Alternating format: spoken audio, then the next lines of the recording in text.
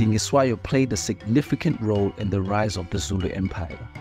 His death led to the rise of Shaka Zulu, who would go on to become one of the most powerful kings of all time. If you'd like to know more about the role Queen Ntombazi played in Ndwandwe politics, please check out my video on Ntombazi, who collected the skulls of kings defeated by her son Zwide. Let me know in the comments if you'd like to know more about Zwide, or Sobhuza of the Swazi people, or Matiwane, the chief of the Ngwane people. He also features in Queen Mthethwa's video. Please check it out.